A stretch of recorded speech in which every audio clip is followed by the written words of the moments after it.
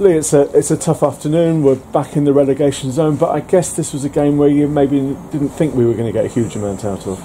No, but you say that, and then we performed like we did against Truro, and took a point out of, and probably should have had 3. So you always go into every game believing you can win. I have to say, I think Chesham are an outstanding side, especially at home. I think what James and Muzz have put together here, you know, I said in the interview on Wednesday, they've really gone for it. You know, this year they brought Ferdinand in, they brought Omar Rowe in. With the quality they've already had, I just felt that quality showed. And my disappointment would be, I feel like we're the architect of our own downfall at times. You know, we get a good result last Saturday, pulls us out. We drop points on Wednesday, and then today was always going to be tough. But you know, you look at and find moments in games and things that change games. They've had a couple of chances early, then Joe's pulled off the save of the season from their keeper, unbelievable. And then we get caught from a long throw, and we've all stayed in the box and not gone with runners, and they slide one in and they score. And you know, you think getting at half time 1-0, and we've had a header that's hit the bar.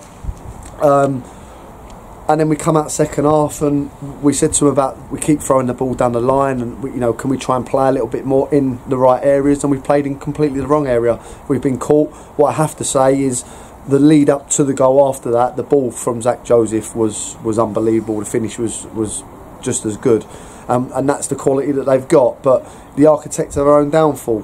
The positives, do I think we deserved anything out of the game? No, but fine moments change games. If we go in 1-0, you never know. If we hit the bar and it goes in at 1-1, you never know. But I just felt that they're better than us. They're a very good side, and they've beaten Western at Western, they've beaten Truro here, they've beaten other sides here. They're a very good side.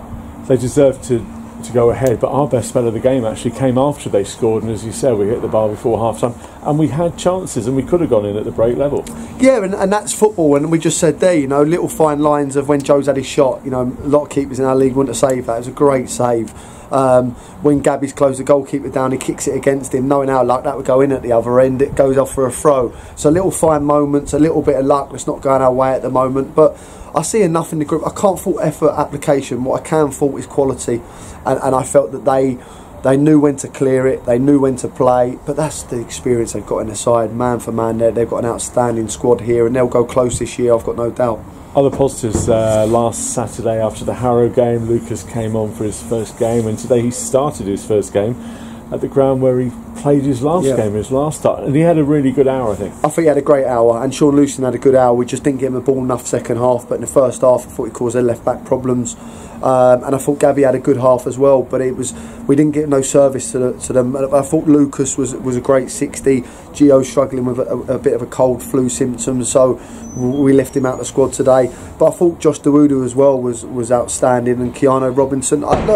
I can't fault the players, I can't fault the effort, I can't fault the application, I fault the 3 subs. We had a plan that, you know, 3 subs, we wanted to bring him on with 20-30 to go and have an impact, but you're out the game because we give away a terrible goal to go 2-0 down.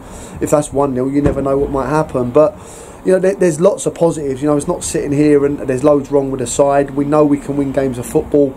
We knew today was going to be extremely hard. I think I've been here as a player, manager and an assistant manager probably over 15 times. I've never won here. Like, you know, I hope they go up and we stay up, and they've gone, because it just doesn't happen here for some reason. It's one of them grounds. But we've got to keep believing. We've got to keep moving forward. We've got a good group in there. And I said to you, there's 18 games to go. There's a lot of points to play for, and we've just got to keep pushing.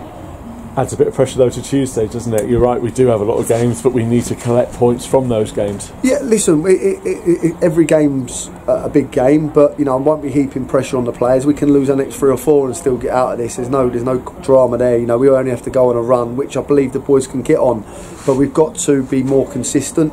As I said to you, we had a great win on Saturday.